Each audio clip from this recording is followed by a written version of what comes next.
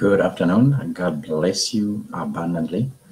This is Pastor Edward Sentongo for our afternoon Bible study, whatever your time zone is. It is afternoon here.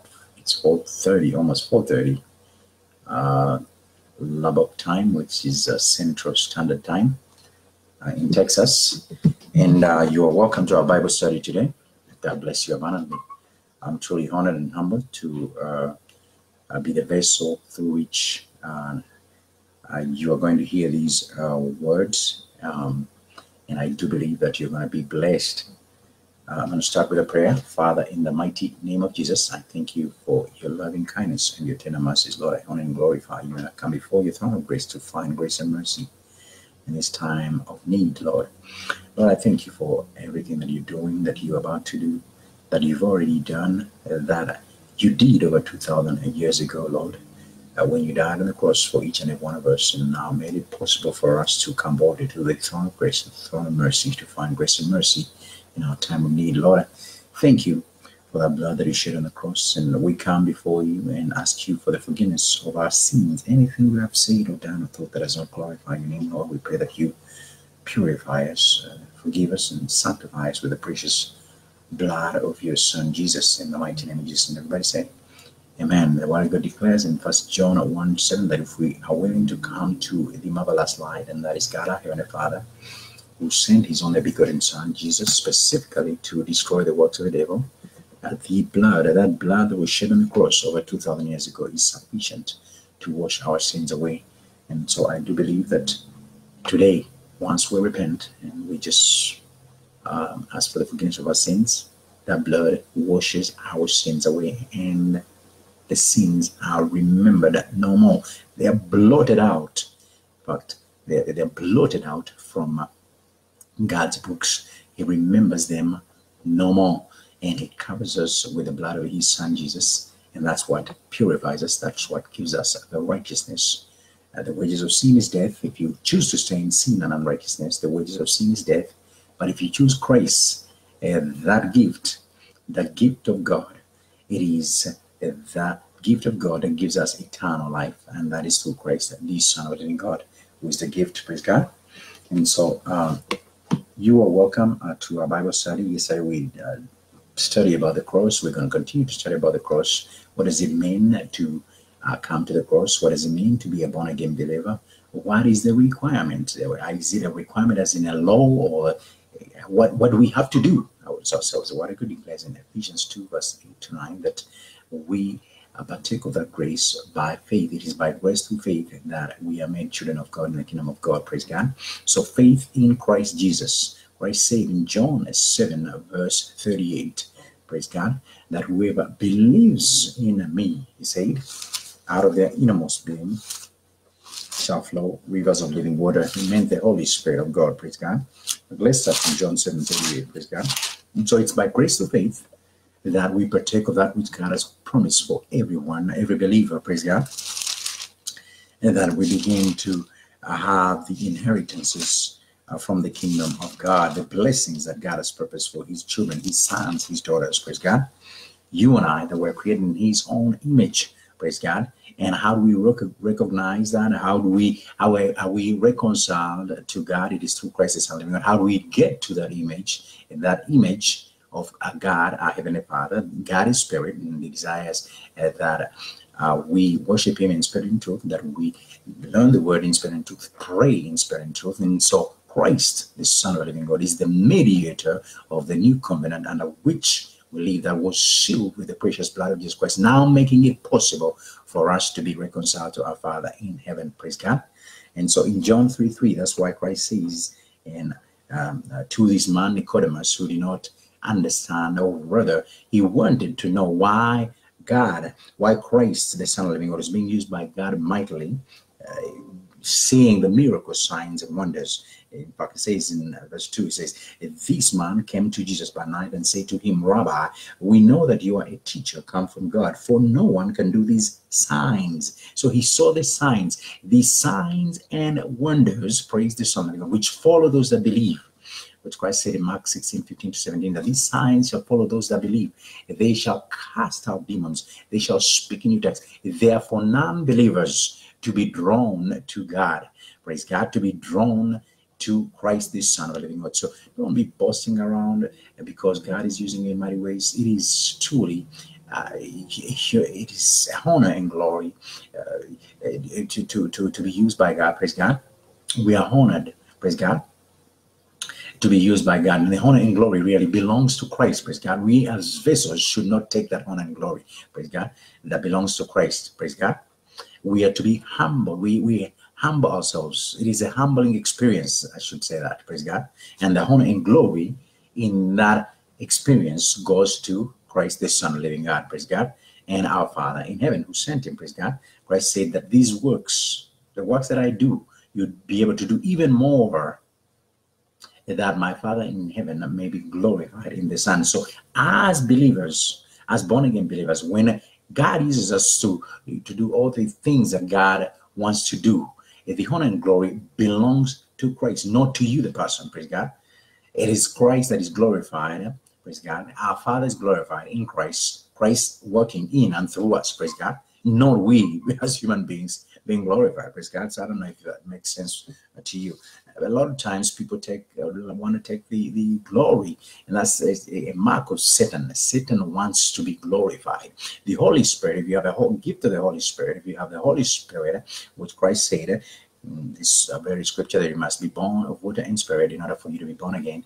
And the Holy Spirit himself does not glorify himself. He glorifies the finished work of Christ. He glorifies the Father in heaven. Praise God. So anytime you see someone, being proud and really glorifying themselves instead of glorifying the Father, and the Spirit of God is not in them. If they are glorifying themselves other than glorifying Christ, the finished work of Christ and of the Father who sent him, praise God, because the Father sent Christ, praise God, for that very purpose, to destroy the works of the devil, and that we may all who were sinners be sanctified and be sinless, praise God.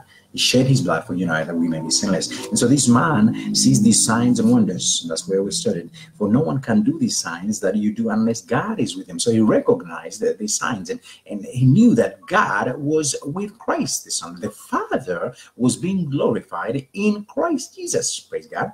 And that's precisely what happens to the life of a believer. When Christ said, these signs shall follow those that believe in Christ Jesus. They shall cast out demons, speak in new tongues, and if they take up serpents and drink poison, nothing shall harm them. They shall lay hands on the sick, that the sick may be healed.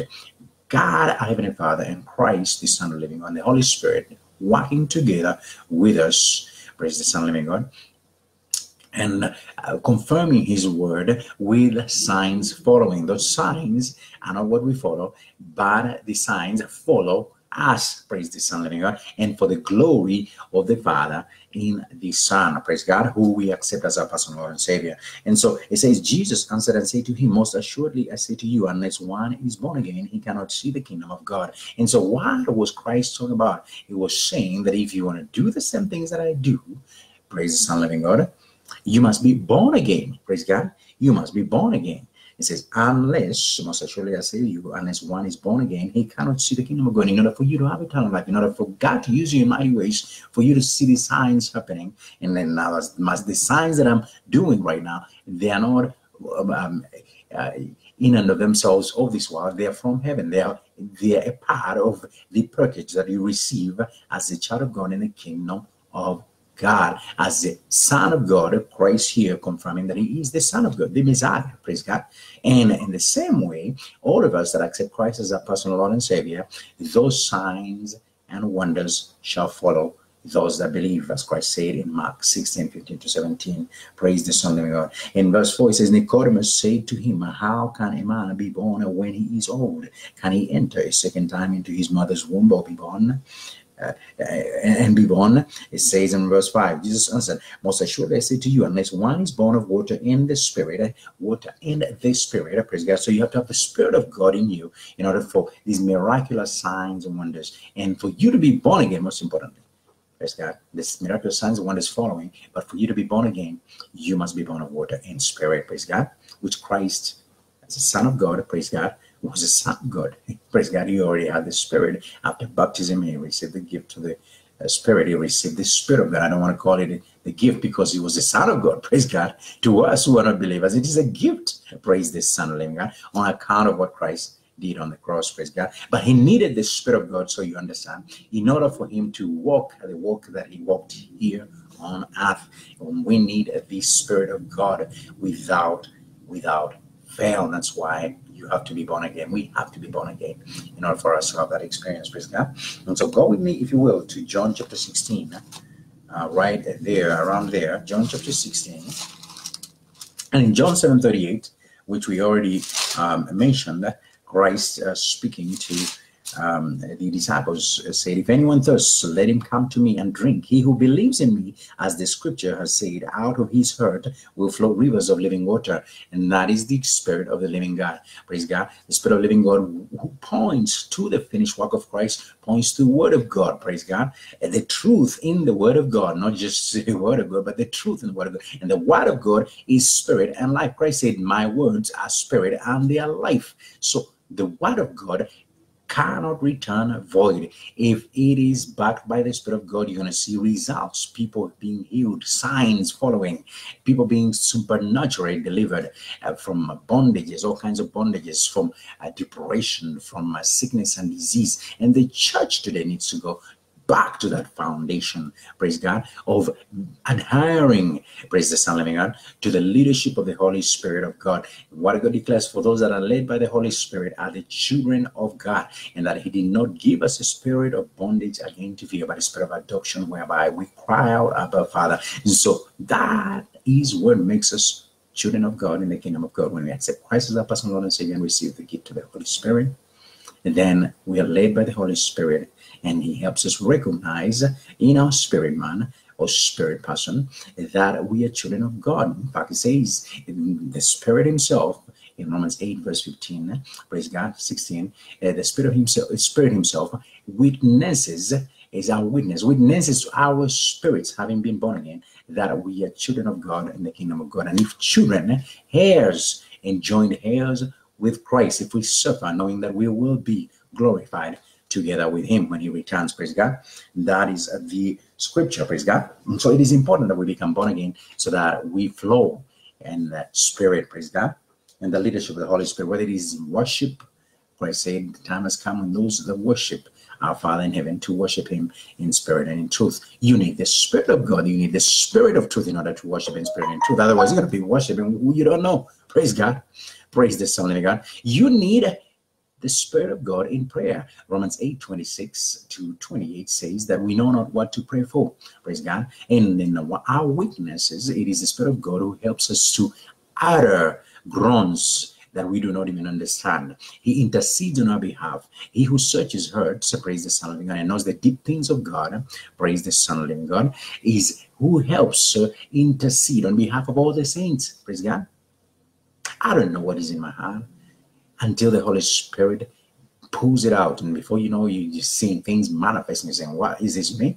But God working in and through you, and the Holy Spirit uprooting things and sanctifying you, purifying you, so that when Christ returns, you are presented blameless in spirit, soul, and body. Praise God. That's the purpose of the Holy Spirit, to sanctify us, to purify us, to cleanse us. And the blood of Jesus Christ, pointing to the finished work of the precious blood of Jesus Christ. Yes, he always points to the blood of Jesus Christ. And when you sin, you are convicted of sin, you know that you must repent. When you repent, and you know that the blood of Jesus Christ is sufficient to wash your sins away, praise God, and then you are back in the fold, in the sheepfold, under the shepherd, and that's Christ, the Son of the living God, praise God. And so in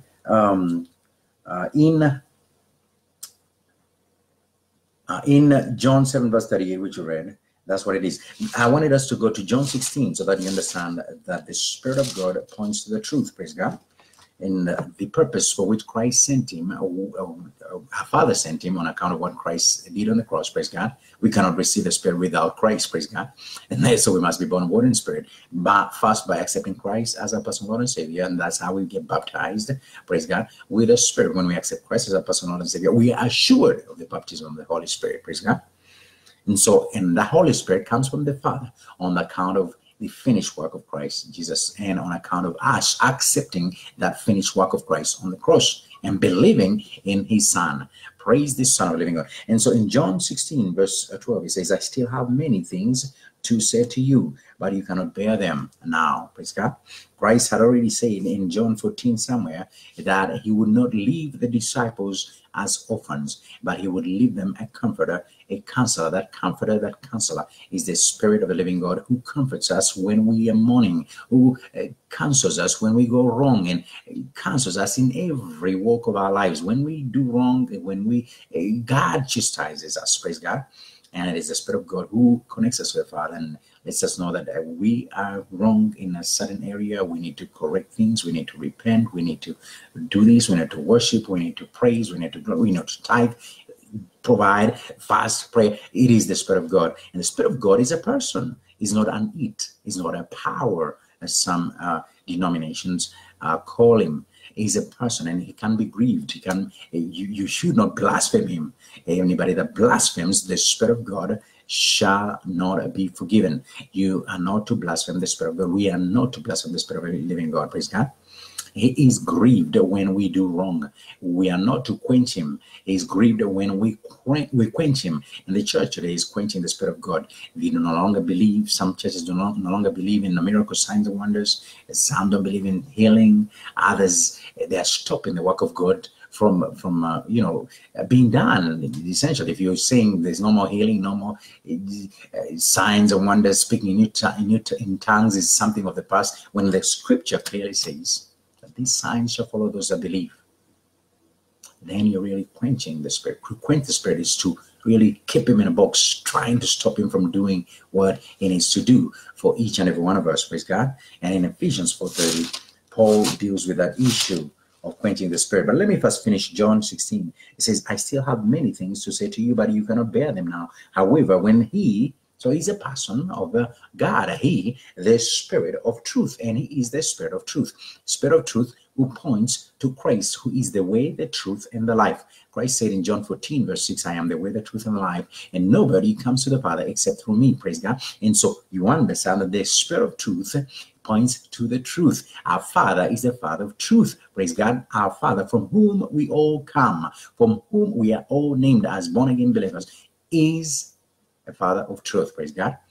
And it is the Spirit of God who helps us, witnesses us first, that we are children of God. Praise God. And that God did not give us a spirit of bondage again to fear, but a spirit of adoption, whereby we cry out, Abba, Father. And so it says, I still have many things to say to you, but you cannot bear them now. However, when he, the Spirit of truth, has come, so he's not just a power, some strange power, he as a person, the person of God, praise God. And we must not grieve him, praise God. Will guide you into all truth, for he will not speak on his own authority. And that's how you identify that the Spirit of God is speaking. He does not speak on his own authority. In other words, you can't say, oh, I am the authority, and Jesus Christ is put aside. Okay, there are many other ways. That is not the Spirit of God. You can tell right away, because he's not speaking under the authority of Christ Jesus, the Son of the living God, under the authority of our Father in heaven, praise God, but he's speaking on his own authority. So in other words, he's shedding away the authority of Christ, which we know Christ said, I am the way, the truth, and life. Nobody comes to the Father except through me, praise God. And in fact, he says here that he will not speak on his own authority, but whatever he hears, he will speak, and he will tell you things to come. Praise the Son of the living God. The Spirit of prophecy, the testimony of Jesus is the Spirit of prophecy. And so the Spirit of truth testifies, praise God, of that which is to come. The Spirit of the Spirit of God testifies of that which is to come, testifies of the finished work of Christ, the Son of the living God. Praise God, testifies of the blood of Jesus Christ on the cross. The Spirit of God testifies of the healing that comes through the blood of Jesus, testifies of everything that God has purposed for you and I. Praise the Son of the living God, that we may all be saved. Praise the Son of the living God, that we may all have purity, we may all be healed, that we may all be whole in spirit, soul, and body. Praise God. 3 John 1:2, the word of God declares, John saying that he wished above all things, that we prospered. Praise God. All of us, and he was talking to the church at the time, but that word is very much alive for us today. Praise God. In the spirit, he wished above all things that we prospered, that we were in good health, even as our souls prospered. So it is a totality. God does not desire any of his children to be in sickness and disease. He does not desire any of his children to be poor. He does not desire any of his children to be in sin and unrighteousness. He desires that all come to full repentance. Praise God. Praise God. He does not desire that any perish, but that all come to full repentance, according to 2 Peter 3:9. He came to call sinners to repentance. Praise God. When we repent of our sins, we go back to the Father's house. Praise God. And we partake of those blessings, of those inheritances that he has purposed for his children who are truly repentant, who do not want anything to do with sin and unrighteousness. We're going to go into that in a moment. Praise God. And so you understand then that the Spirit of God will not glorify himself. He will not speak of his own authority, but whatever he hears, he will speak, and he will tell you things to come. He will testify of things to come. And that's what happened through John the Revelator. The Spirit of God testified of things to come. Praise God. John the Revelator saw these things in the Spirit. Praise God. Paul, formerly Saul of Tarsus, had a revelation of Christ in the Spirit. Praise God. Praise the Son of God. And the deep things of God that he continued to learn were in the Spirit. Praise God. He saw Christ, yes, and Christ is the Son of God, but Christ left the Holy Spirit for the very purpose of revealing the things that Paul revealed in the letters. Praise God. Praise the Son of God. In the Spirit. The same thing in the book of Revelation, in all the scriptures. Praise God. Long after Christ had gone, he fulfilled his promise that I'm not going to leave you as orphans. I'll leave you a comforter. I'll leave you a counselor. In Acts 1:8, it says, you shall receive power from on high. Power from on high. The anointing of the Holy Spirit. Praise God. Now that is power. The word power is dunamis. It means the power to be able to do what you need to do. And that power is in the Spirit. It's a person of the Holy Spirit, and it is power. And that power comes from the Holy Spirit. Praise God. Praise something. So a lot of people confuse the Jehovah's Witnesses. They confuse the Holy Spirit for a power. Yes, the power comes from the Holy Spirit, but the person of the Holy Spirit is who provides that power in order for us to be able to preach. I'm preaching because of the power of the Holy Spirit. And the Holy Spirit is working in and through me, praise God. It's who gives me that power, praise God. It's not my power, praise God. It is the power from on high. And Christ promised in Acts 1:8, you shall receive power from on high. You shall preach in Jerusalem the message of God, in Jerusalem, the gospel, praise God, in Judea, in Samaria, and to the ends of the world. And today we have the scriptures, praise God, the word of God that we have today, the written word of God, praise the Son of the living God, is as a result of these men who were obedient, the disciples that were remaining, 11 of them, and then they later added one after Judas Iscariot was disobedient. They sold Christ for 30 pieces of silver. But the 11 and the one that was added on, they went to that upper room, obedient to Christ, and they received the power. That is the day of Pentecost, when the power came upon them, as in the tongues of fire. They spoke in new tongues, fulfilling the promise that Christ made in Mark 16:15-17, that these signs shall follow those that believe. Believing requires obedience. You cannot say, I believe, when you're not obedient. When you're disobedient and rebellious in your heart, you're not really a believer. And so they were obedient, they received that power. And today that power continues to be powered out upon those that believe. Upon those churches that believe in the power and anointing of the Holy Spirit, the gifts of the Holy Spirit, healing, miracles, signs, and wonders, and obediently believe and follow the kingdom principles, tithing, giving, praying, fasting, praising, and worshiping in spirit and truth, praying in the Spirit always. God is doing miracles, mighty things, praise God. And so this is what Christ talked of. And he say in verse 14, he will glorify me. The Spirit of God glorifies Christ, the Son of the living God, for he will take of what is mine and declare it to you. So he takes of that which is the finished work of Christ on the cross and declares it to the world. Praise the Son of God, to the believers and even non-believers, so that they may come to salvation. Praise God. It is the goodness of the Lord that leads a man unto repentance. Praise the Son. We've all seen and fallen short of the glory of God, but it is the Spirit of God ultimately who draws man unto Christ. Praise God. And God using vessels like me and other men and women of God, praise God, to bring others to Christ. And He wants to use you, praise God, if you are obedient and not rebellious, praise God, and open up your heart. He's going to use you in mighty ways as a pastor, apostle, whatever it is that is your calling, evangelist, teacher, praise God, prophet of God, a worship leader, in any calling. God will use you. Worship, it leads to breaking bondages. And worship leader who is Holy Spirit led, when they worship and lead others into worship, oh my God, you're going to see demons flying, people being delivered from sickness and disease. Praise God. And we're going to worship in a moment. Praise God.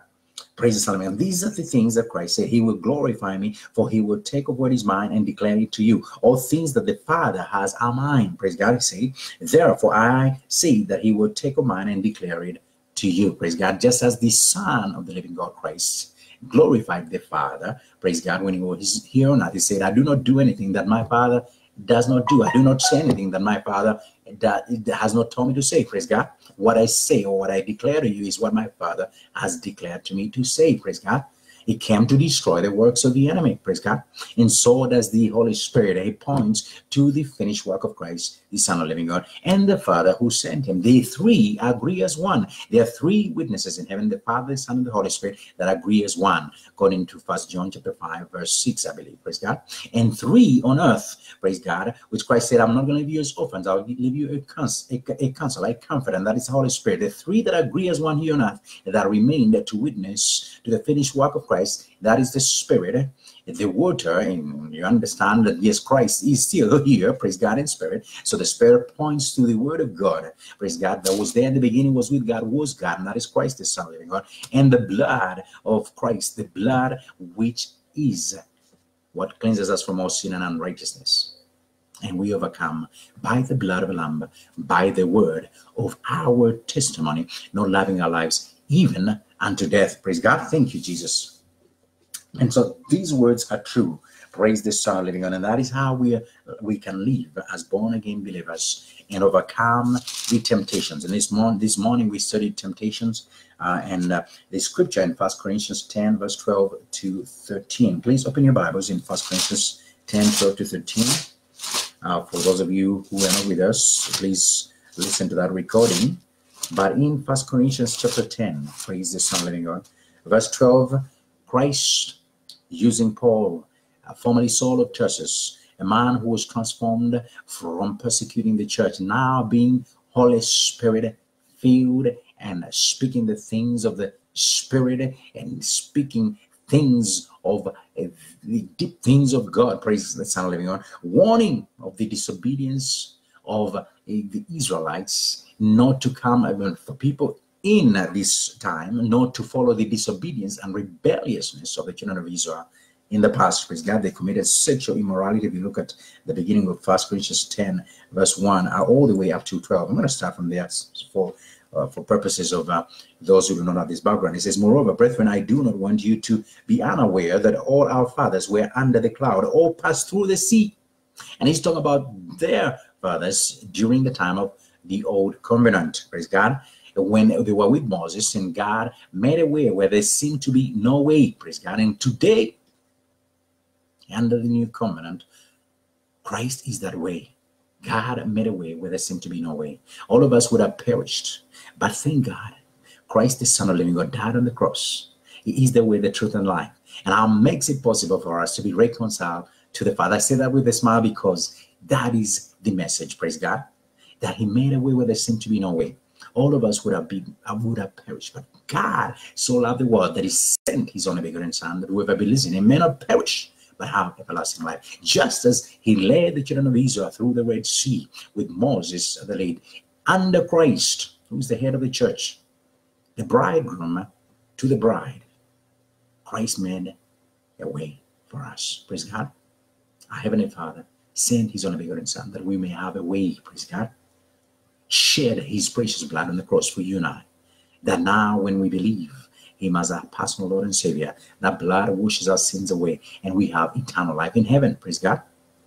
eternal life in heaven.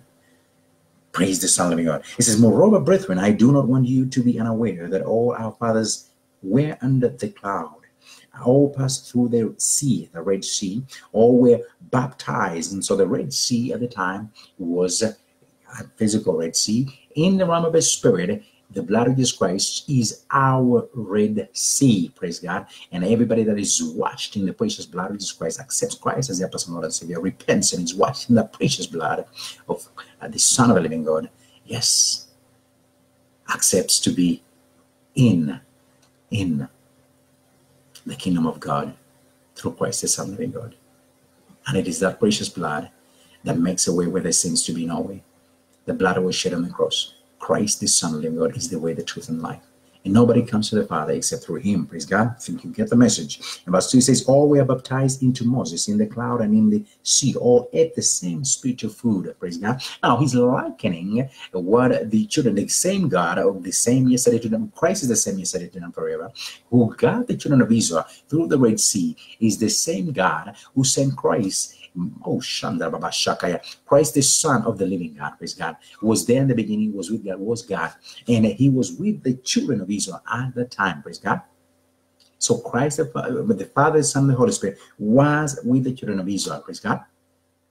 It was with the children of Israel and got them through that Red Sea. It says, all were baptized into Moses in the cloud and in the sea, and all ate the same spiritual food. What spiritual food are we talking about? Listen to this. The spiritual food is talking about, in verse 4 it says, and all drank the same spiritual drink. What is the spiritual drink? Think about it for a minute, praise God.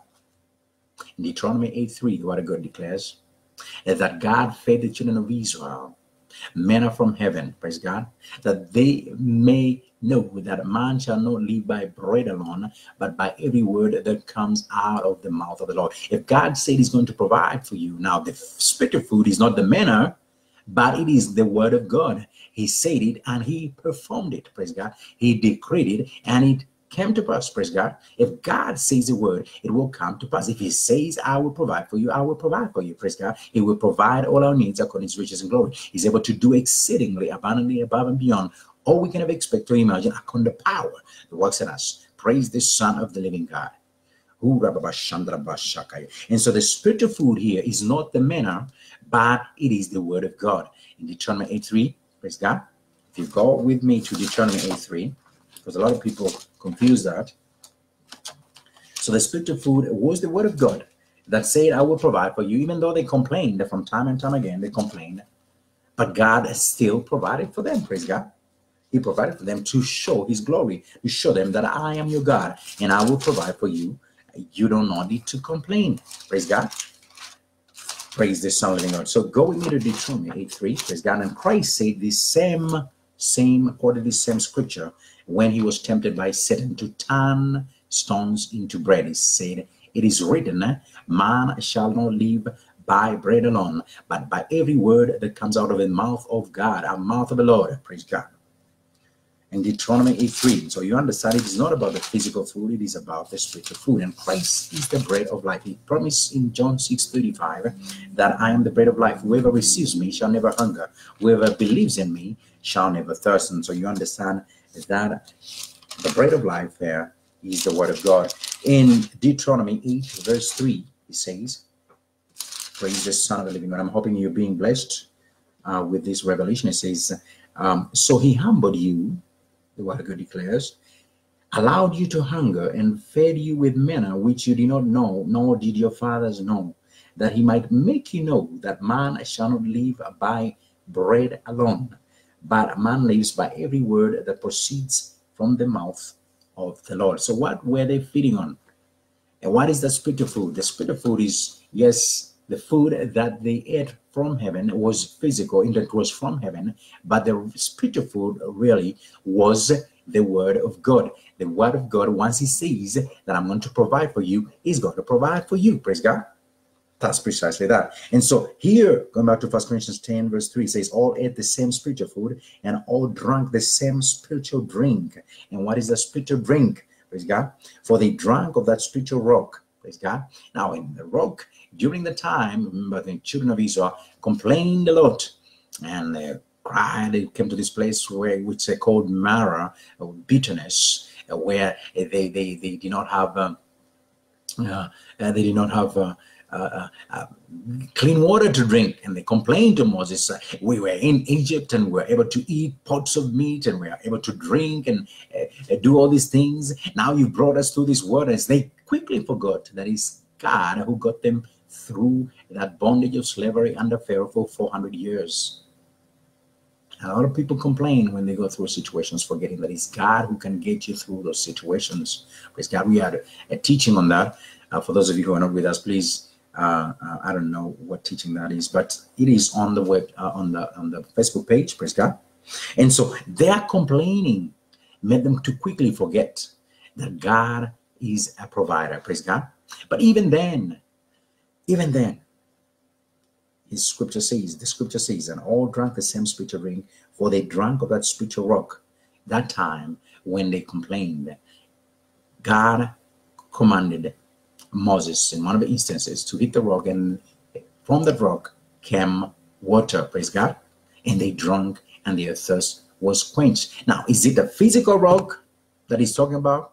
Or is he talking about the word of God that made it possible for Moses to hit the rock and they were able to drink? Praise God. So you have to understand that we're talking about the word of God. The spiritual drink and the spiritual food here is not the physical food, but the word of God confirming, praise God, with miracle signs and wonders following. When he says, I'll provide for you, I'll provide for you food, I'll provide for you a drink, I'll provide for you everything. He is God, and he's capable of doing anything. And so here, Paul, formerly Saul of Tarsus, revealing in the spirit that the God that provided a drink through Moses to the children of Israel, when he hit that rock, or when he spoke to that rock 2 times, one of them he was disobedient, and we talked about that, praise God.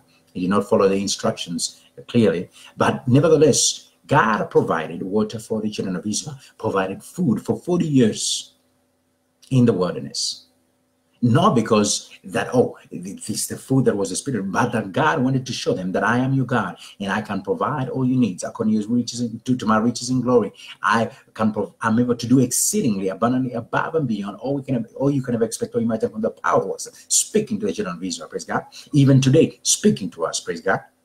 That same Christ who was there is the same today and forever. He is, was, and is to come. Praise the Son of the living God. He's the same yesterday, today, and forever. He is, was, and is to come. Praise God. The Alpha and Omega, the beginning and the end, the first and the last. He is the author and the finisher of our faith. All we have to do is have faith in him. Praise God.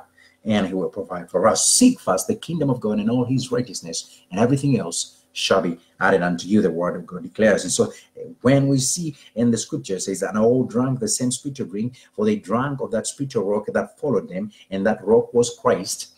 He's not talking about the physical rock from which the water came, but rather the spiritual rock that commanded that rock to bring forth water. And today under Christ, Christ is the rock of our salvation. Praise the Son of the living God, who provides us that spiritual water, and the spiritual water is the Spirit of the living God. When Christ said in John 7 verse 38, whoever believes in me, we just read it, out of their innermost being shall flow rivers of living water. He meant precisely that if we believe in him, out of our innermost being shall flow the things of the Spirit, and the Spirit of God working in and through us. Praise God. Through his word, through everything, dreams, visions, through blessing, praise God, will be a blessing to others, praise God, in the spirit, in prayer, in worship, everything, praise God. God bless you abundantly. And so that is what happens. In verse 5, he says, but with most of them, and this is what we commented on earlier, God was not well pleased, for their bodies were scattered in the wilderness. Now these things became our examples. They became our examples. Even today, they're our examples, praise God, that we should not be as disobedient as they were, because many fell from the grace of God.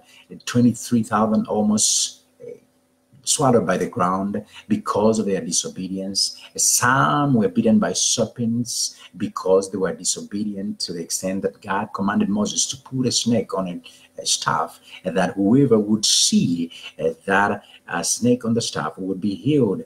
God pardoned them. In fact, Christ makes reference to that serpent, the bronze serpent on the staff.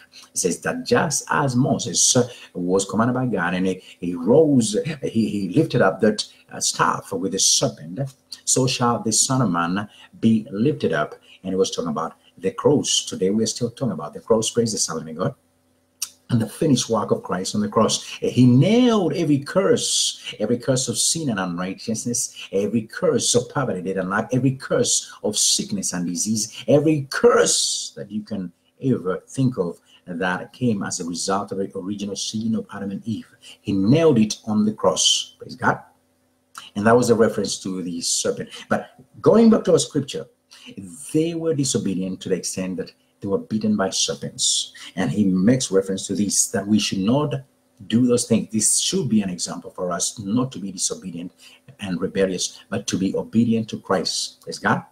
And if there's any thought in this new covenant, what God declares in 2 Corinthians 10:4-5, for the weapons we fight with are not carnal in nature, but they are mighty for pulling down strongholds, casting down every imagination and every high thing that exalts itself above the knowledge of God, bringing every thought captive and obedient to Christ. And when all obedience has been fulfilled, punishing every disobedience when all obedience has been fulfilled. And so we must submit our hearts to God and be obedient. Praise God. Today, if you hearken the voice of God, please don't be disobedient. Accept Christ as your personal Lord and Savior, and you will be saved. Praise God. So it says, now these things became our examples to the intent that we should not lust after evil things, as they also lusted. They lusted after meat, they lusted after bread, and God provided manna from heaven. They lusted after meat. Actually, he provided quails from heaven, chicken falling down from heaven. Praise God. That's God. That's the God that we serve. Praise God. But we must not complain. Don't complain to God. Praise God. Just praise him, glorify him for what you have, and you'll get more. Praise God. Seek first the kingdom of God and all his righteousness. Everything else shall be added unto you. Praise God. And so he says that we should not lust after evil things as they also lusted. We should not lust after the silver and gold of this world, the cars, the houses, and everything which people prostitute themselves for. They lie to others for. They kill for. Let us not seek the treasures of this world, where moth and rust eats, and where thieves break in and steal, but the treasures from heaven, where moth and rust does not eat, and where thieves do not break in and steal, and that is through Christ, the Son of living God. Praise God, who asks us to seek gold that has been tested by fire from him, that we may be rich, white garments that our nakedness and shame, or the shame of our nakedness, may be covered, eye salve that we may see things in the realm of the spirit, even as he sees them. Praise God. And listen to this. It says, in verse 7, and do not become idolaters, as were some of them, as it is written, the people sat down to eat and drink and rose up to play. Just right after, just as God was giving the 10 commandments to Moses, down here, Aaron, who later became the priest, God chose him a priest, but he was showing the sinfulness of man. He, following the calling of all the Israelites that were rebellious to make a golden calf, he made a golden calf and they worshiped the calf. Can you imagine? That goes to tell you that we who are under grace, we ought to glorify and honor God, because it is by grace through faith that Christ sent his only begotten Son. Praise God. And we receive that grace through faith, by grace through faith, not by any man's works of righteousness, lest any flesh boast, but by grace through faith. Praise God. For God so loved the world that he sent his only begotten Son, that whoever believes in him may not perish, but have everlasting life. Praise God. And so listen, he said, the people sat down to eat and drink and rose up to play. Today we have a lot of idolatry, a lot of worship of all manner of false gods, Buddhism, Hinduism, Judaism, Islam, a Christianity that is based on religiosity and mixed with idolatry. And we must pray. Praise God. We must pray that God protects us against that. Praise God. In verse 8 it says, nor let us commit sexual immorality, as some of them did, and in one day 23,000 fell, that I mentioned. Praise God. And in verse 10 it says, nor complain, as some of them also complained and were destroyed by the destroyer. Complaining. Verse 11 says, now all these things happened to them as examples, and they were written for our admonition, upon whom the ends of the ages have come. Now you understand that these things were written for our admonition, upon whom the ends of the age have come. We are in the ends of the age. We are in the last days, and in these last days, these are some of the warnings. Christ said, just as it was in the days of Noah, in Matthew 24, and in somewhere in Luke,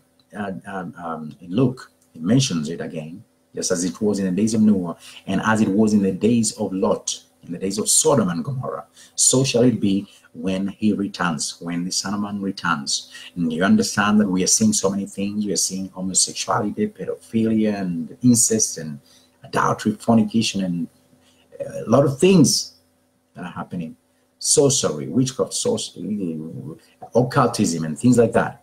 We must repent. We must come back to Christ. We must come back to our Heavenly Father, and it is through Christ, the Son of the living God, who made it possible for us to be reconciled to the Father on the cross. When he said, it is finished, it was for you and I. Praise God. And these things, he stresses, were written for our admonition, that we may not be disobedient like they were. Praise God. But be obedient and submit to God. Praise God. In verse 12 it says, therefore let him who thinks he stands, if you think you stand, if you think you're standing, let him who thinks he stands take heed lest he fall. Christ said in Matthew 24, I believe verse 12, that in the last days, towards his return, the love of many will turn cold. And in fact, somewhere he says that if it is possible, Matthew 24, I believe, even the elect will be deceived by false apostles, false teachers who are lying about so many things, claiming that, there are many ways to our Father in heaven other than Christ. Friends, Christ is the only way, the truth, and life. There is no other. Jesus is the way, the truth, and the life, and there is no other. Christ said, I am the way, the truth, and life. Nobody comes to the Father except through me. Praise God. John 14, verse 6. Praise God. And so he warns us. Therefore, let him who thinks he stands take heed lest he fall. In verse 13 says, no temptation has overtaken you. No temptation, we talked about temptation in the morning, has overtaken you except such as is common to man. Praise God. But God is faithful. Our God is faithful, praise God, who will not allow you to be tempted. He will not allow us to be tempted beyond what we are able, beyond what you're able. But with the temptation, we'll also make the way of escape. Paul here is making a case for the way. What is the way of escape? Just as he made a way for the children of Israel who passed through the cloud under Moses and through the Red Sea. Today, under Christ, who is the way, the truth, and life, who reconciles us to the Father, praise God, Christ is the way. And when we repent of our sins and ask for the forgiveness of our sins, the blood of Jesus Christ, the Son of the living God, is sufficient to wash our sins away, and we are reconciled to the Father. And so God is faithful. He's so faithful and true that he so loved us, he sent his only begotten Son, that whoever believes in him may not perish, but have everlasting life. Praise God. And so he says, but God is faithful, who will not allow you to be tempted beyond what you're able. But with the temptation, will also make the way of escape, that you may be able to bear it. And yes, we talked about endurance this morning. In James, I believe, chapter 1, verse 12, it says that he who endures through the temptation will ultimately be approved by God, and he will wear the crown of life. Praise God. That is what makes you a believer. If you endure the temptation, stand firm on the word of God, and believe that God is able to make a way where there seems to be no way, no matter what kind of temptation from the tempter, that is the devil, that he throws at us. God will make a way where there seems to be no way. And the blood of Jesus Christ is sufficient. When you fall to that temptation, just know that, yes, there's still a way, that you are not finished. Praise God. Christ died on the cross to call sinners to repentance. That when you repent of that sin and ask for the forgiveness of your sin, the blood of Jesus Christ, when we are willing to come to the marvelous life, which is our Father, the blood of his Son, Jesus Christ, is sufficient to wash our sins away. Praise God. That is the way. Praise God. That is the way. Praise God. I just wanted to recap on that specifically, since we talked about temptation in the morning. But we're going to go ahead and worship, praise God, and this worship for a few minutes before we go into the word. It's called Ultimate Call, I Need You. The album Ultimate Call, I Need You, featuring Aaron Moses. I believe you will love it. And let us worship together. God bless you.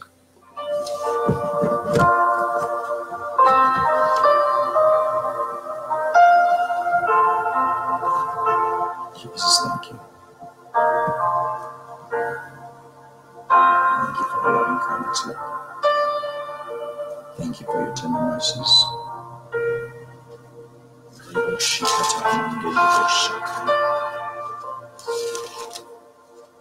Hallelujah. Hallelujah. I need you. Touch me now. I need you. Touch me now. Holy Spirit, fall fresh on me. I need you. Touch me now. Sanctify us, Lord. I need you. Touch me now. I need you. Touch me now.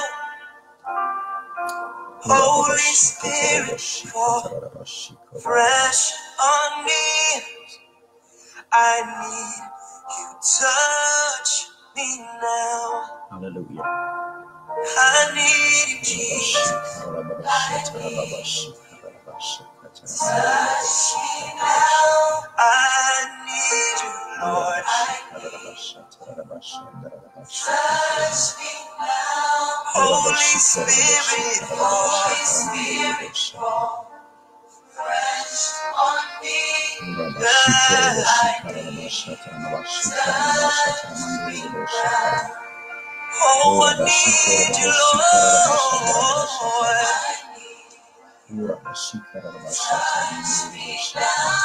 We need a touch from you, Jesus. Touch me now. Holy Spirit, Holy Spirit, fresh on me. I need you, Lord. Oh, Father, bring your healing power down.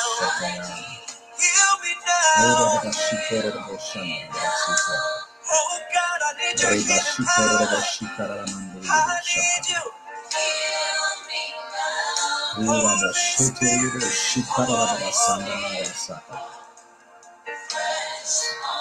oh, I need you, Lord.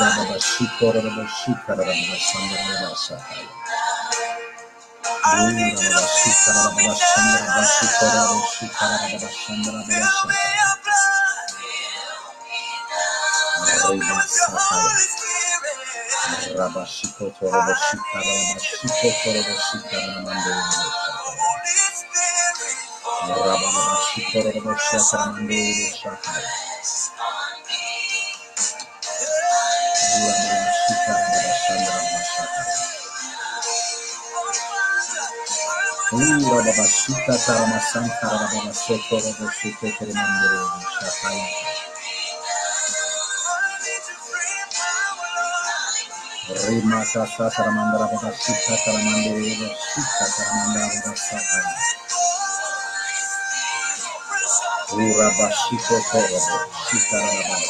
Thank you, Lord.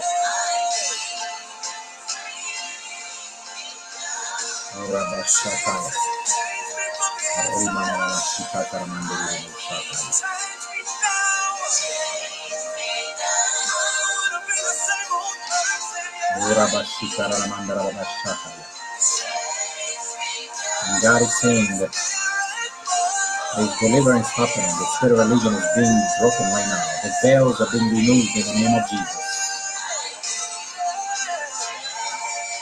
And people are being healed supernaturally, even as I speak right now in the name of Jesus. The spirit of death is being bound, even as I speak in the name of Jesus. And about the spirit of death is being bound right now. Even the physical death, untimely death is being bound right now in the name of Jesus. Someone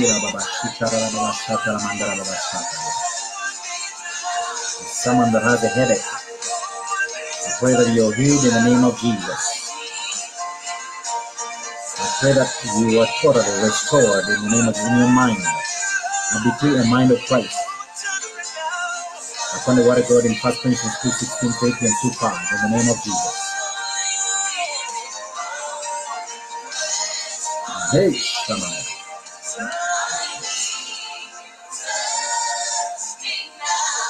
Hallelujah. Rimata Sataramandra Babashika Taramandri Boshaka. Ura Babashika Taramandra Babashika Rabasaka.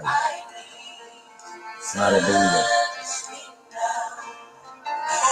The spirit of religion is being bound right now in the name of Jesus. The spirit of idolatry is being bound right now in the name of Jesus.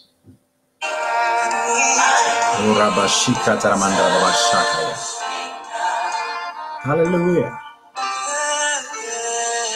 Rabashiko Roboshikata Rabashiko Toroboshanda Babashaka. I need you touch. Rimaka Sataramamandere Boshika Taramaya.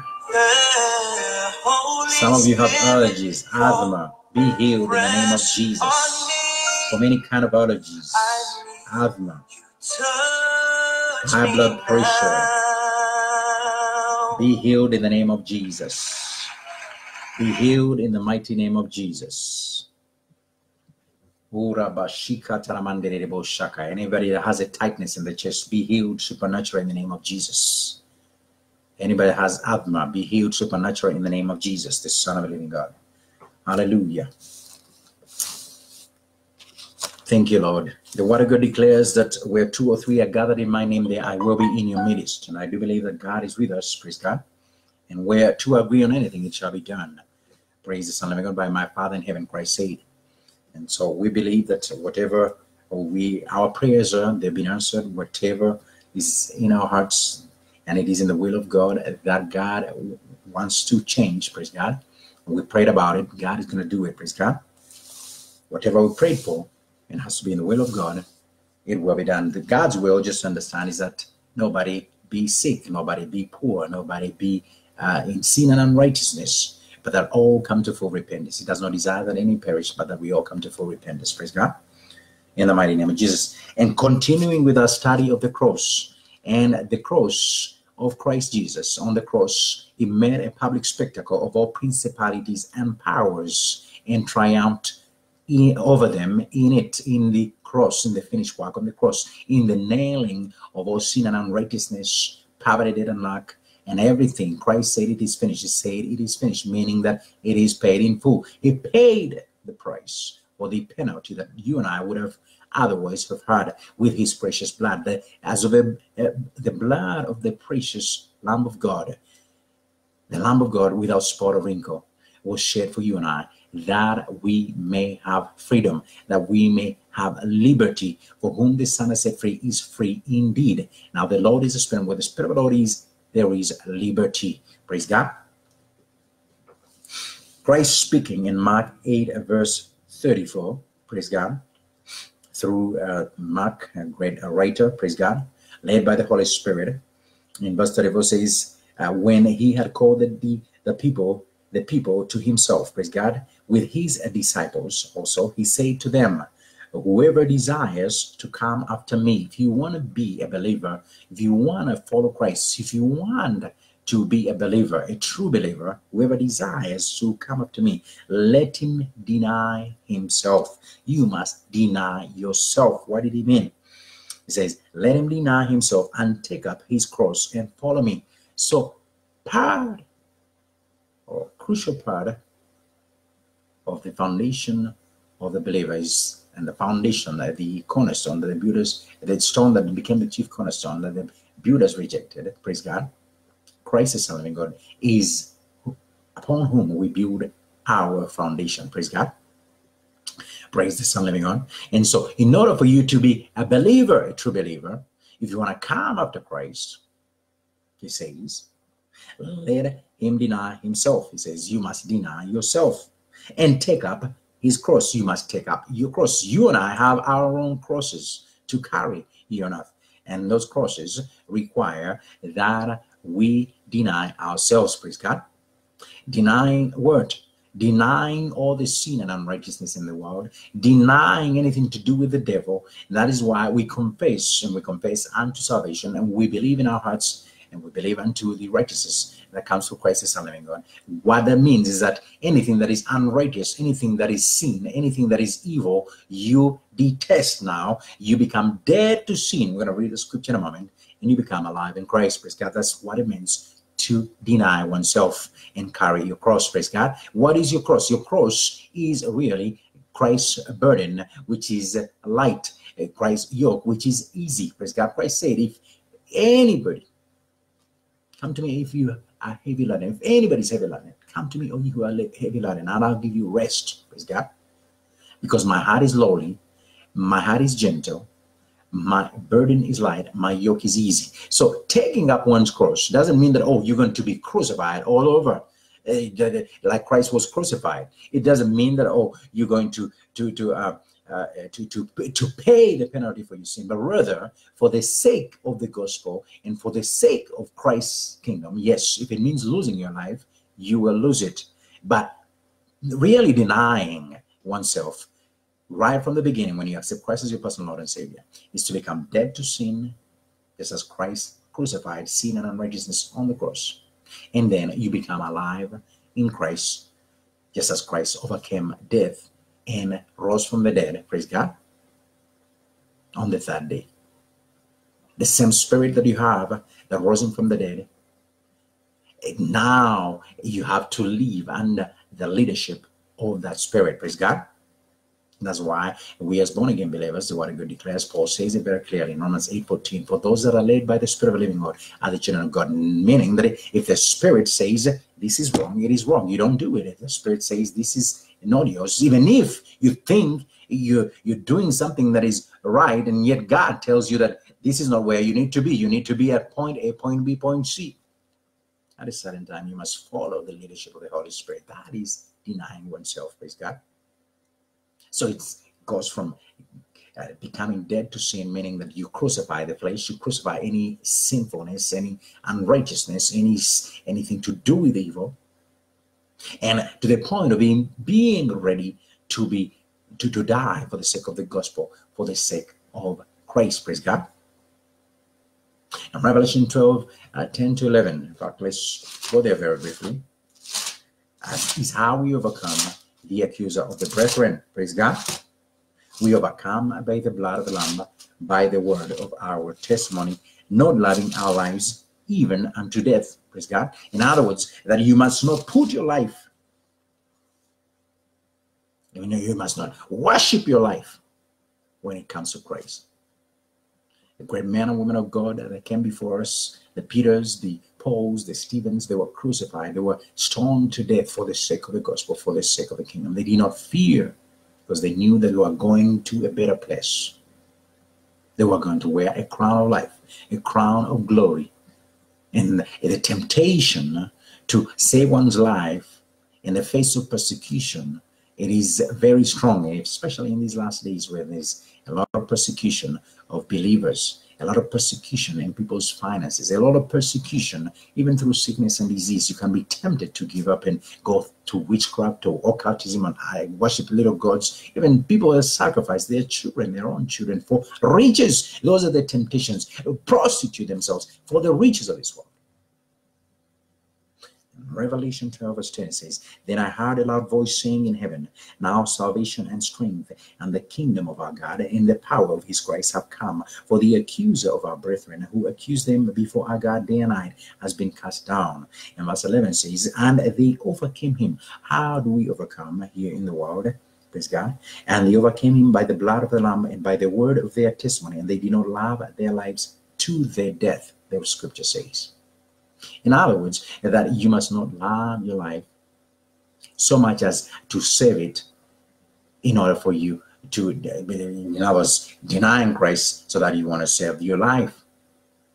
Here it says, on the contrary, for the sake of the kingdom. How do we overcome? By the blood of the Lamb, by the word of our testimony. You must testify of the finished work of Christ without compromising the gospel, even if it means death. You must testify of the finished work of Christ on the cross, and that Christ is the way, the truth, and the life. There is no other, praise God.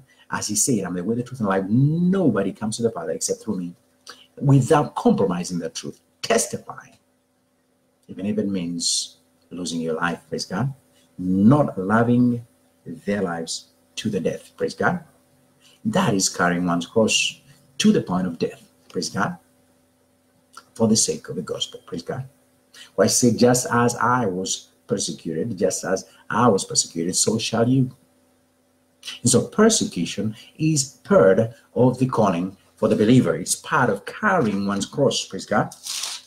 And persecution comes in many ways. It comes to, we say, to the point of death, through sickness and disease, through all kinds of things. Now, are those things good? They're not good.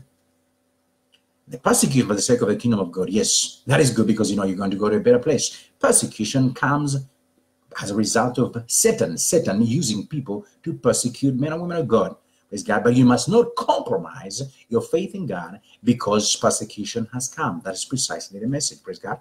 That yes, even if it is sickness and disease, the devil has thrown things at you, you must stand firm in faith and say, I am healed in the name of Jesus. I'm standing firm on the word of God. Christ who said, praise the Son of living God, through his servant in Isaiah 53 verse 5 to 6, that he was wounded for our transgressions and bruised for our iniquities. The chastisement of peace was upon him. By his stripes we are healed. Standing firm in faith on the word brings healing, praise God. Now the persecution of sickness and disease is from the devil, because his whole evil plan is to derail you from faith. That you may look at alternatives. Other people go through witchcraft, to witch doctors and all kinds of things, worship little gods because they think they're going to get healing. Others drown themselves in drunkenness to think that they're going to get rid of their depression. God, our Heavenly Father, who sent his only begotten Son, Jesus Christ, the Son of the living God, sent his Son to bring healing in every area of our lives. And it's only through Christ that you can get rid of those things. If you stand firm in faith, despite the persecution from the enemy, the accusations, the temptations, only Christ, the Son of the living God, can get you through. Praise God. In the mighty name of Jesus. And so going back to scripture in Mark 8, verse 34, and this is very profound. Denying oneself and taking up one's cross to follow Christ, he says. Whoever desires to come after me, let him deny himself and take up his cross and follow me. For whoever, 35 it says, desires to save his life will lose it. If you desire to save your life, and this could take very many forms, you're facing persecution, and then because you're facing persecution, you deny Christ, you want to save your life, he says you'll lose it. You prostitute yourself for the sake of money.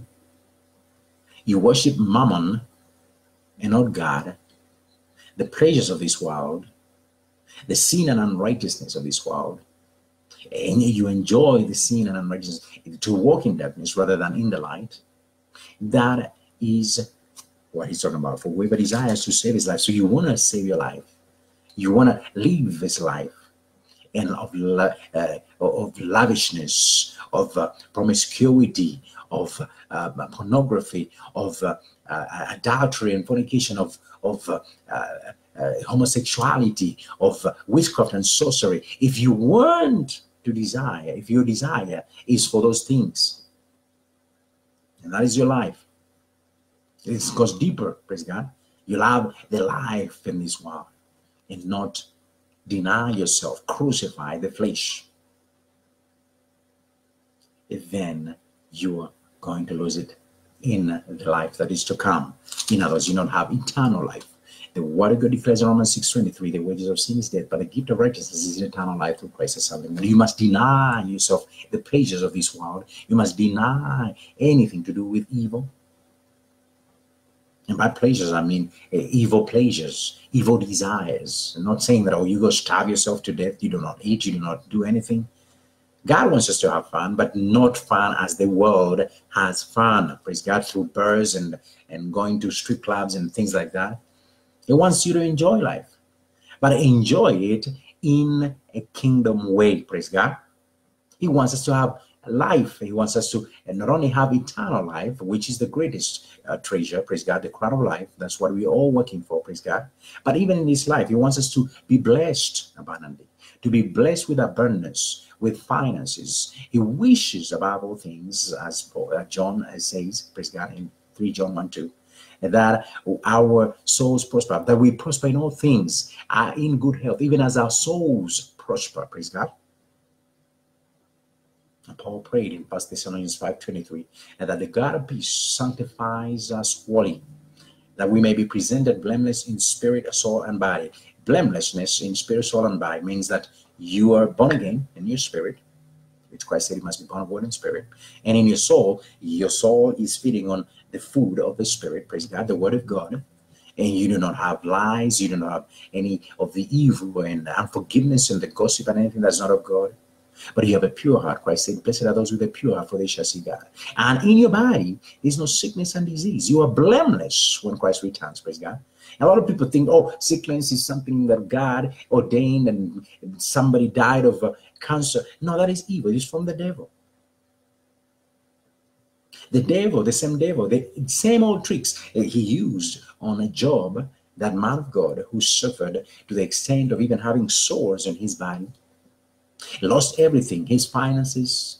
It was the devil at work. It was not God who was doing that.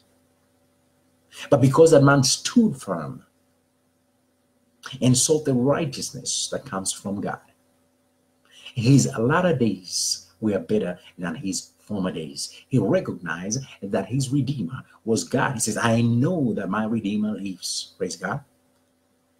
And once we recognize that God is our salvation, that Christ is a rock of our salvation, He's our Lord and Savior, our light and our salvation, the author and the finisher of our faith, and lay aside every weight and sin that so easily ensnares us, we're going to have better latter days. The latter days are going to be better than the former days. We're going to be moving from glory to glory, from strength to strength, as veils are being removed from our eyes, and as we behold the glory of God, wanting to be more like in the image of God. Praise God, we are created in the image of God. Praise God, as we behold the glory of the Lord, we ourselves are going to be transformed continuously from glory to glory, from strength to strength, as by the Spirit of God. Praise God.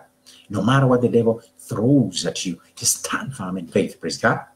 In the mighty name of Jesus. That is denying oneself and taking up your cross. Not flagging yourselves. I see people always around this time in the Easter season, people in Spain. I understand, I've seen it briefly on YouTube videos. I understand some people, they take it farther to the extent that they start beating themselves up just like Christ was beaten up. They are called flagellants. And I wondered, why do you? That's not what carrying your cross is. They carry these crosses. They call them their crosses. I think they misinterpreted, literally carrying their crosses to be literal. And so they carry their crosses half naked, as Jesus was stripped naked and with with pants covering the lower part, and then they beat themselves up. After carrying the crosses, they beat themselves up with these whips, and they're bloody, and that is not what Christ is talking about.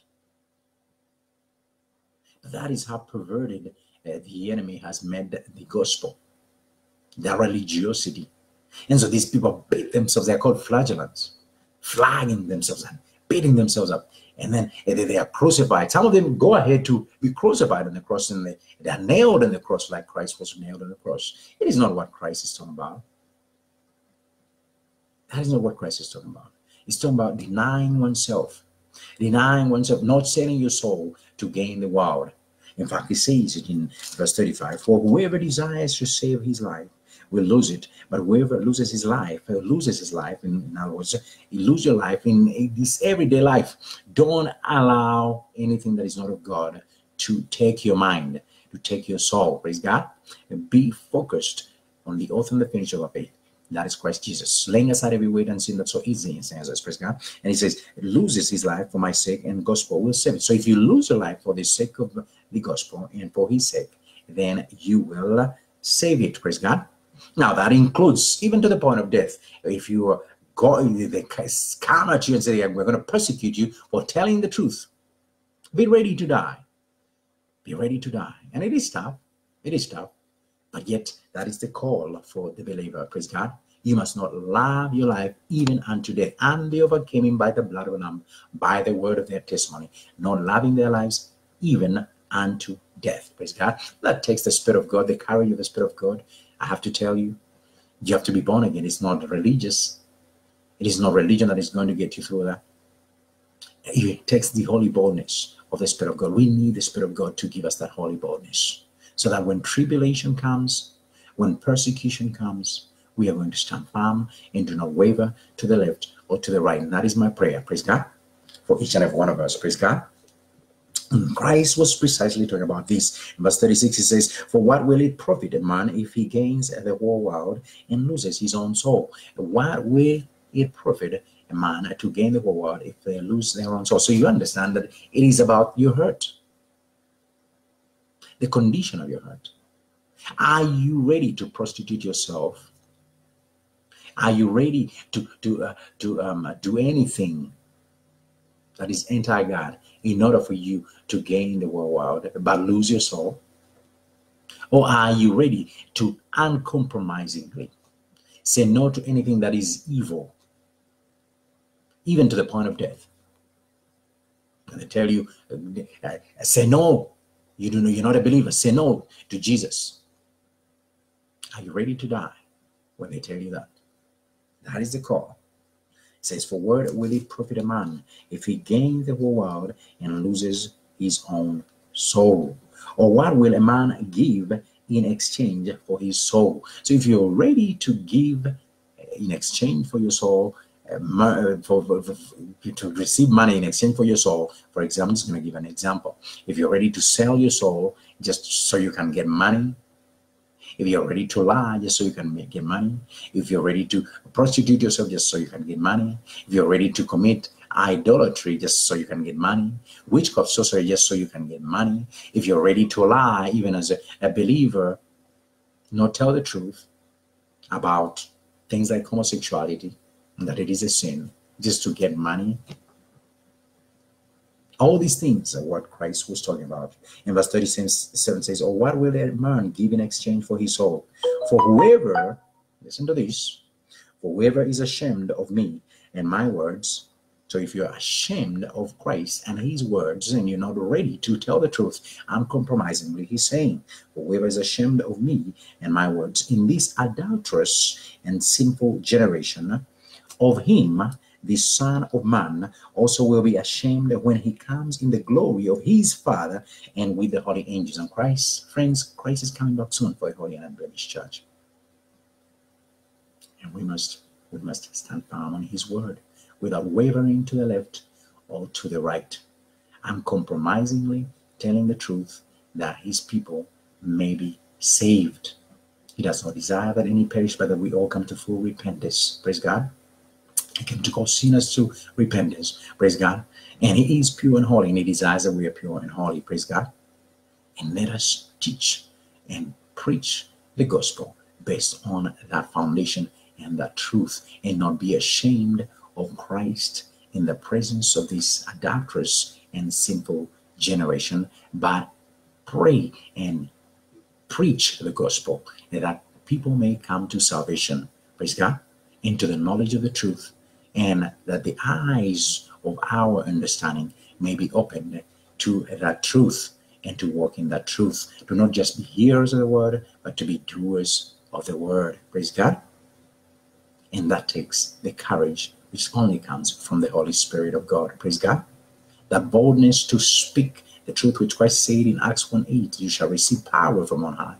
Praise God. That you may be able to preach in Jerusalem, in Judea, in Samaria, and to the ends of the earth, which came on the day of Pentecost, is what we need, the power of the Spirit of the living God, to stand firm in these last days that we're living in. Praise God.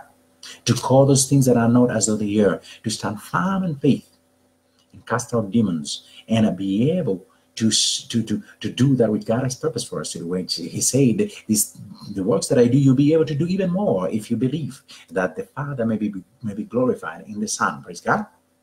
In the name of Jesus. And so if you are ashamed of the words of Christ himself and his words, In this adulterous and sinful generation, it says of him, the Son of Man also will be ashamed when he comes in the glory of his Father with all the angels. And friends, that is the truth. Go with me to Romans 6:10-14 so that we understand the cross. The finished work of the cross requires sacrifice. Paul said in Romans 12:1-2 that I beseech you therefore by the mercies of God that you present your bodies as a living sacrifice, holy and acceptable to the Lord. Praise God. Not to be conformed to this world, he says, and this clearly speaks to what Christ was saying, not to be conformed to this world, but to be transformed by the renewing of your mind, that you may know that which is a good, acceptable, and perfect will of God. That is the work of a believer, praise God. It is a daily sacrifice, an everyday sacrifice, praise God. And it is tough, but by the grace of God, it is by grace. And Paul, it says, I beseech you, therefore, by the mercies of God. It's by the mercies of God that we are able to do all these things, praise God, by the power of the Holy Spirit and the leadership of the Holy Spirit that we're able to do whatever it is that we need to do in this life that he has put us in, praise God, and each and every one of our callings, praise God. And so go with me to Romans 6. Romans 6. I'm going to start from verse 10, praise God.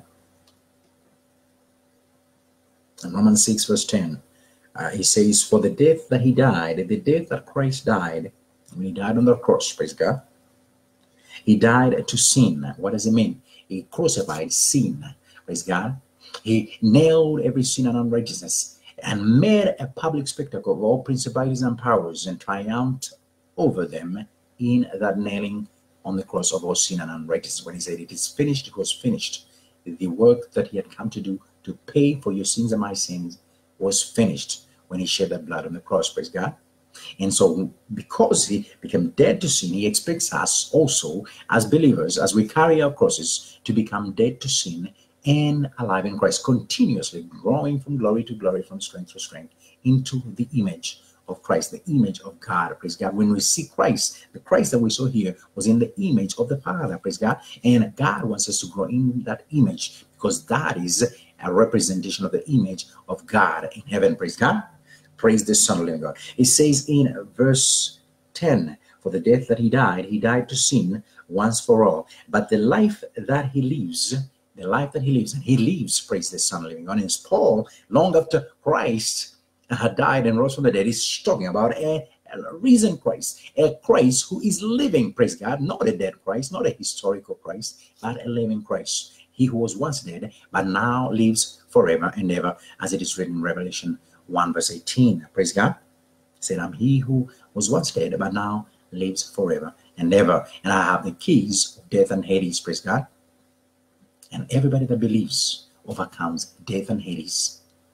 But everybody that chooses sin and unrighteousness, the wages of sin is death, unfortunately. And that death is a spiritual death in hell. But the gift of God is eternal life through Christ, the Son of the living God. Understand, friends, that the thief, that old serpent called the devil, the dragon, came but to steal, kill, and destroy. But thank God, Christ came to give us life, and he came to give it to us more abundantly. And if we accept Christ as our personal Lord and Savior, we are assured of eternal life in heaven. Praise God. We overcome death and Hades, even as Christ overcame death and Hades. Praise God.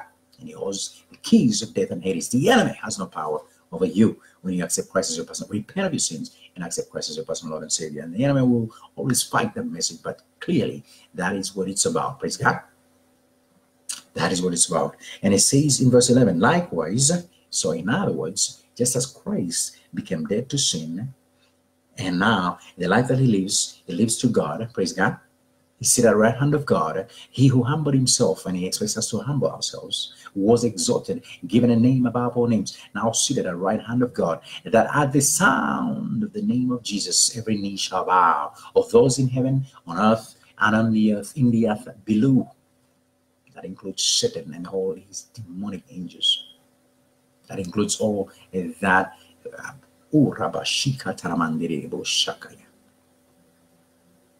Those in heaven, on earth, and in the earth below. Praise God. For the death that he died to sin once for all. But the life that he lives to God. And verse 11 says, likewise, you also reckon yourselves to be dead indeed to sin. In other words, as we do the real carrying of our crosses, denying ourselves, is if we become dead to sin, dead indeed to sin, but alive to God in Christ Jesus our Lord. It is not in anybody else. It is not in Buddha. It is not in Muhammad. It is not in Judaism. It is not in Hinduism or Catholicism or Pope or whatever human being or created thing, idol, and inanimate or animate things, but it is in Christ Jesus, the Son of the living God. He says it, and that is the word and the truth told in love. Saying, likewise, you also reckon yourselves to be dead indeed to sin, but alive to God in Christ Jesus our Lord. And verse 12 it says, therefore, do not let sin reign in your mortal body. Do not allow, in other words, the enemy to tempt you to the extent that you will give into the desires of the flesh. You give into the snares of the enemy, that you may do that the enemy that which the enemy is tempting you to do. With endurance in faith, overcome that temptation by becoming dead to sin, alive in Christ, rooted in the Word of God, praying and worshiping and watching on a daily basis, so that that enemy that rolls around like a lion, it says like a lion, not a lion, ready to pounce on he that is not sober. Peter said, let us be sober, for the enemy rolls around like a lion. Resist him. We are to resist him until he flees, praise God. And do not let sin reign in your mortal body, that you should obey in its lusts, praise God. So let us not let sin reign in our mortal bodies. The mortal bodies are these fleshly bodies, praise God. They are mortal. And then they desire so many things. Sometimes they desire sex, sometimes they desire food when you're supposed to be fasting. They desire all kinds of things. And so those desires, they lead you to do things. They lead you to either fornicate or commit adultery, commit all the sins of the world, pornography, commit idolatry, steal, murder for money, that you may satisfy the desires of the flesh. People do those things to satisfy the desires of the flesh. Homosexuality, all that is sin, witchcraft, sorcery, divination. And that sin can only take you to hell. It does not take you to heaven, according to the word of God in 1 Corinthians 6, 9 to 10. Praise God. As a matter of fact, let's go to 1 Corinthians while we're there. Very briefly, 6, 9 to 10, and I have about 4 minutes. It says, do you not know that the unrighteous will not inherit the kingdom of God? Do not be deceived. Neither fornicators, nor idolaters, nor adulterers, nor homosexuals, nor sodomites, nor thieves, nor covetous, nor drunkards, nor revilers, nor extortioners will inherit the kingdom of God. And such were some of you. If you are a believer and you were doing those things, do not backslide. It says, and such were some of you, but you were washed, but you were sanctified, but you were justified in the name of the Lord Jesus and by the Spirit of our God. Praise God.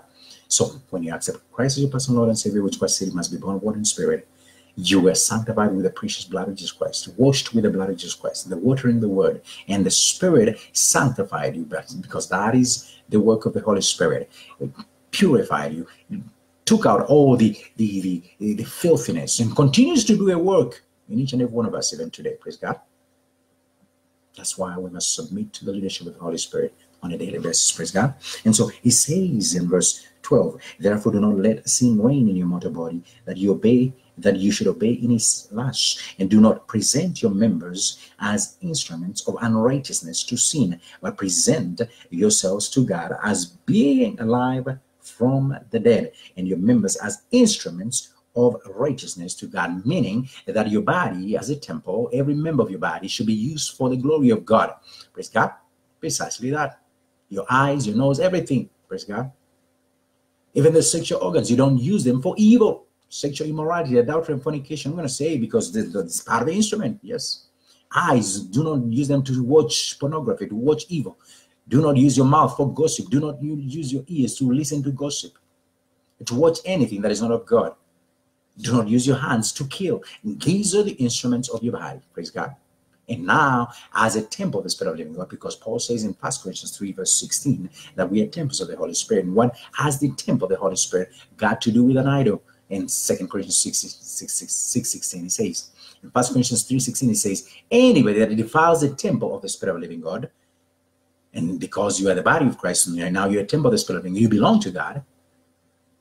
Anybody that defiles the temple of the Spirit of the living God will be destroyed. So understand that your body now belongs to Christ. When I got that revelation, I said, wow. So as you're moving, you're walking, you are part of the temple. You are a temple. Your body is a temple. You belong to Christ. And therefore, anything you do with the body, with your mouth, your eyes, everything, it must glorify God. If you're married, sex is within a marriage. You do not commit adultery. If you're not married, fornication is evil. We just saw that, praise God. Wait until you're married. Homosexuality is evil. We just saw that. Anything that is evil. And in 2 Corinthians 6:16, it says, what has the temple of the Spirit of the living God got to do with idols? It is sanctified. Praise God. And so he says in verse 13, and do not present your members as instruments of unrighteousness to sin, but present yourselves to God as being alive from the dead, having been forgiven and forgotten all the sin and unrighteousness. Do not go back to it. Praise God. You are dead to sin. You are alive from the dead, alive in Christ, dead to sin. In other words, all the sinfulness has been buried on the cross, praise God, with Christ. And now you're alive because Christ is alive. And the life that he lives to God. You must also live a life that is based on a consecration, presented daily as a living sacrifice, holy and acceptable to the Lord, praise God. And your members as instruments of righteousness to God. For sin shall not have dominion over you, for you are not under the law, but under grace, under the grace of God, praise God. Sin under the law bred death. Anybody that sinned was killed. And so people who are living a religious life, who are living a life of religiosity, you are insane. All the doctrines of men and the traditions of men under grace, and grace does not mean that you should go on sinning. Under grace, and that means under Christ, by grace through faith, you must follow the leadership of Christ and stand firm on the word of God. Praise God. In the mighty name of Jesus. I don't have enough time, but go with me to Ephesians 5, and we're going to complete hopefully in the next 5 or so minutes. Ephesians 5, verse 8 to 20. Praise God.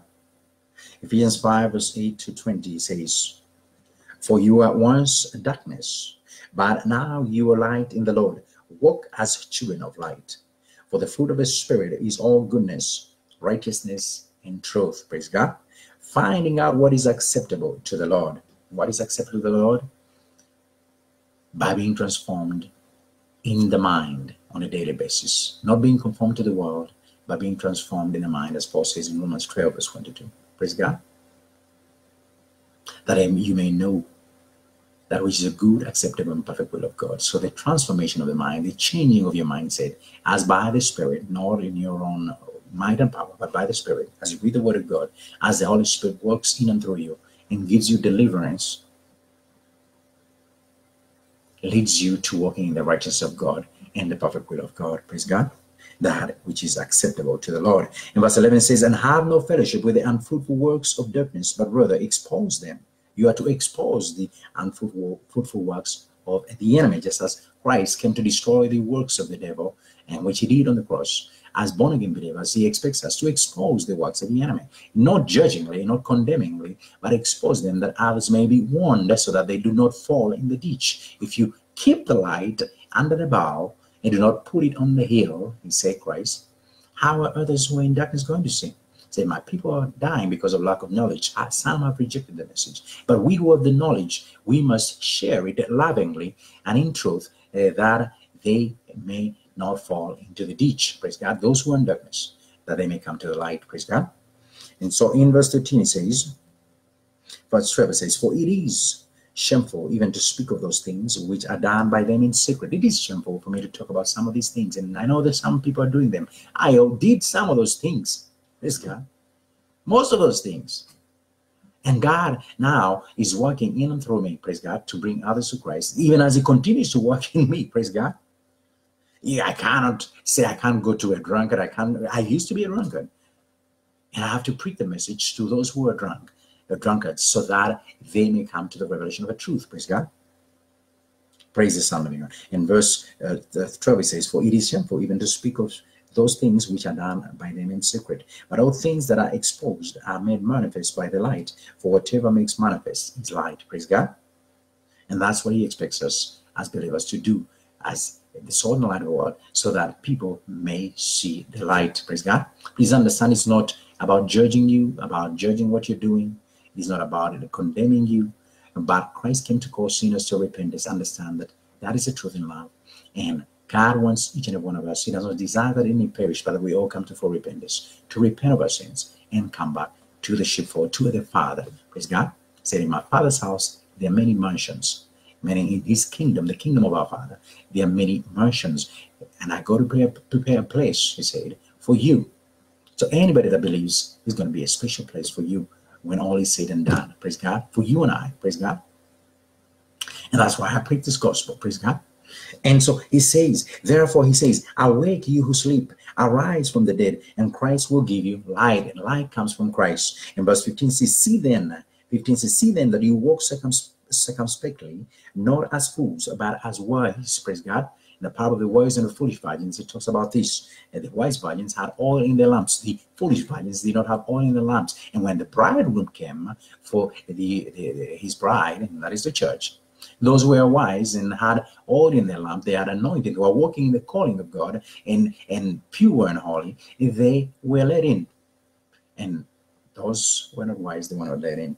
And so he says, see then that you walk circumspectly, not as fools, but as wise, redeeming the time, because the days are evil. Therefore, do not be unwise, but understand what the will of the Lord is. Praise God. And do not be drunk with wine, in which is dissipation, but be filled with the Spirit of God. Praise God. We need to be filled with the Spirit of God, speaking to one another in psalms and hymns and spiritual songs, singing and making melody in your heart to the Lord, giving thanks always for all things to God the Father, in the name of our Lord Jesus Christ, submitting to one another in the fear of the Lord.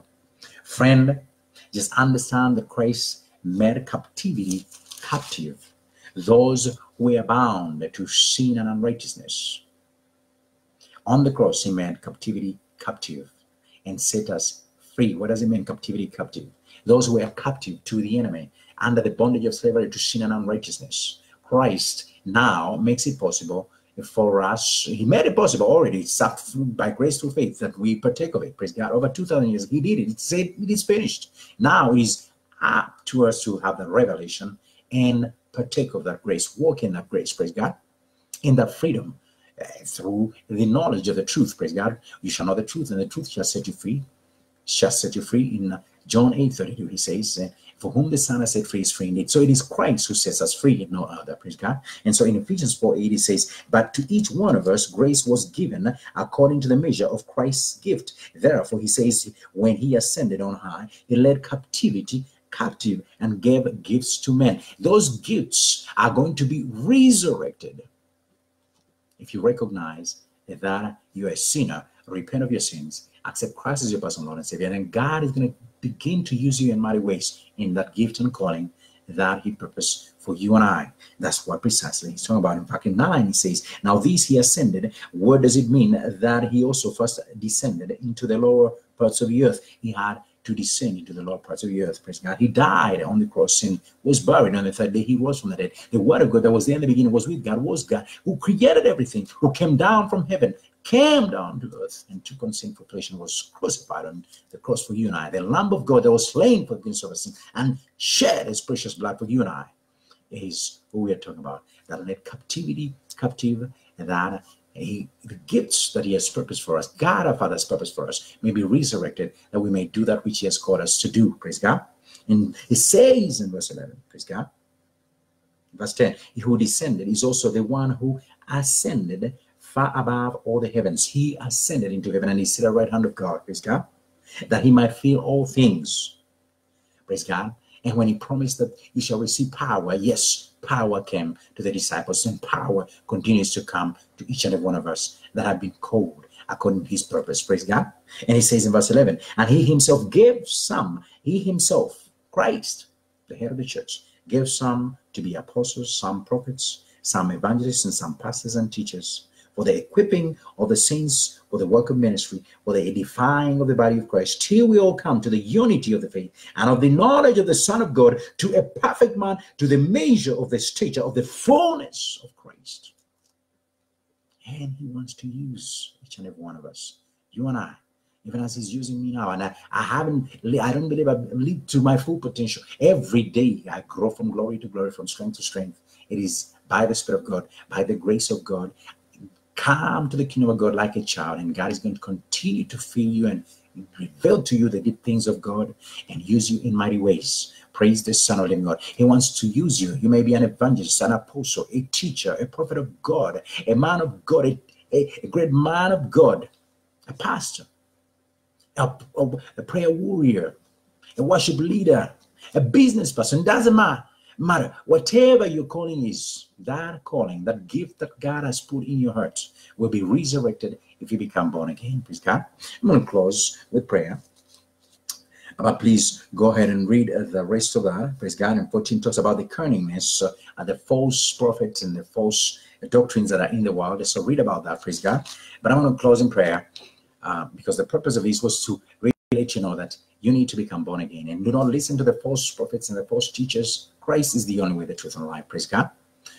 And so if you haven't accepted Christ as your personal Lord and Savior yet, please accept Christ as your personal Lord and Savior. All you have to do is repent of your sins and say these words with me. Say, Father, in the mighty name of Jesus, I ask you to forgive me for my sins. Anything I've said or done or thought that does not glorify your name, I pray that you forgive me. I pray in the mighty name of Jesus that you cleanse and wash me with the blood of your Son, Jesus. I recognize that Jesus Christ is the Son, your Son, that you sent. You so loved us that you sent your Son, that whoever believes in him may not perish but have everlasting life. I accept you, Jesus Christ, as my personal Lord and Savior. Come take charge over my heart. And now, from now on, I do believe that if I die and I wake up, I'll be in your arms. Give me your Holy Spirit so that I may live the life that is acceptable to you, Lord, that is in your will for the rest of my life going forward, in the mighty name of Jesus. That, friends, once you've repented, ask for the forgiveness of your sins, makes you a child of God once you accept Christ as your personal Lord and Savior. Believe in your heart. You must believe in your heart. Or believe unto righteousness. You confess with your mouth, or we confess unto salvation, that Christ died on the cross. So we believe that Christ died on the cross and rose from the dead by the Father. So believe. Once you believe, then you'll be saved. Praise God. God bless you abundantly. I'm going to close. I'm going to be away until Tuesday. Praise God. Monday is the day for my sitting with the Lord and studying the Word and praising and worship. So Monday I'm not going to be available from I think it's been about 2 or 3 weeks now. But I just wanted to let you know. So Mondays we won't have Bible studies, but Tuesday, Wednesdays, Thursdays, and Fridays we will be having Bible studies. Praise God. God bless you abundantly, and I hope that you have been blessed with this teaching. And I trust that God is continuing to do a work in each and every one of us and use us in mighty ways, sanctify us, so that when Christ returns, he'll find us blameless in spirit, soul, and body. God bless you. And I cover you in the blood of Jesus Christ. I plead the blood of Jesus Christ about your family, your ministry, your finances. If there's anybody with any kind of sickness, any sickness of any nature, I pray that you be healed supernaturally in the name of Jesus. I cast out every demonic oppression, even in your marriage. And if you're going through any kind of marriage issues, marital issues, I pray that you're delivered supernaturally in the mighty name of Jesus. Any spirit of religion of any sort, let it be bound in the name of Jesus. Any spirit of witchcraft, sorcery, divination, anything that is anti-Christ, I command it to leave right now in the mighty name of Jesus. Be made whole in spirit, soul, and body. According to the word of God in 3 John 1:2, 1 Thessalonians 5:23. Christ was wounded, according to Isaiah 53, verse 5-6. For our transgressions and bruised, for our iniquities, the chastisement that brought peace was upon him. By his stripes, I pray for your healing, your total healing in spirit, soul, and body. In the mighty name of Jesus, the Son of the living God. I have prayed. Praise the Son of the living God. God bless you abundantly, and we will learn some more next week.